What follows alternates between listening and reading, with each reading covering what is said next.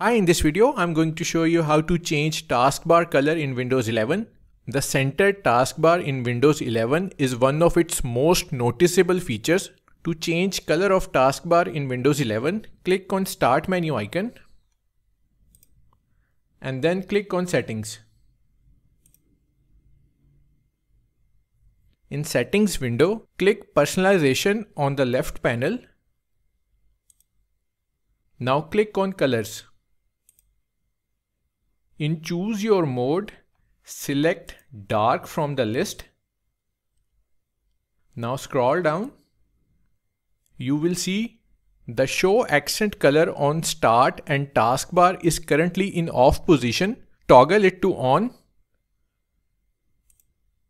So it's on now. Now in Accent Colors, you can choose from the colors listed or click Custom Color to pick a color from the spectrum.